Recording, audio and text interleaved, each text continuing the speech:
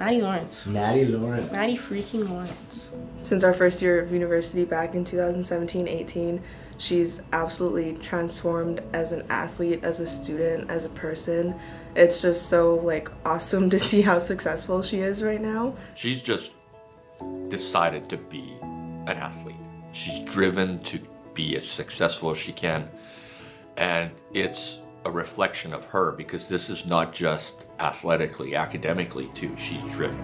Honestly, don't know anyone else who works harder than she does, and she puts in, I want to say, like 2-3 times the amount of hours that most athletes do, just with the amount of time she has to spend with every event. The pentathlon consists of 5 events, so it starts off with the 60-meter hurdles, then there's high jump, long jump, shot put, and the 800 meter, so kind of have to be pretty well-rounded in all of those, and Maddie is more than well-rounded in all of those. She's excels in all of those events. It's interesting to have someone that is that talented, but also humble-ish enough to not really know that they are.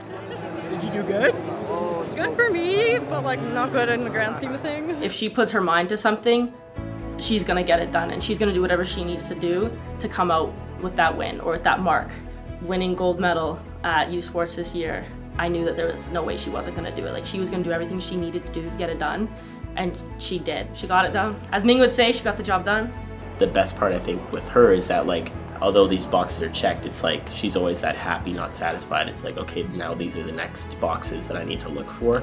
She's had an outstanding season, but it's also been part of a really good career, and now it's just starting to get better and better. Woo! 180!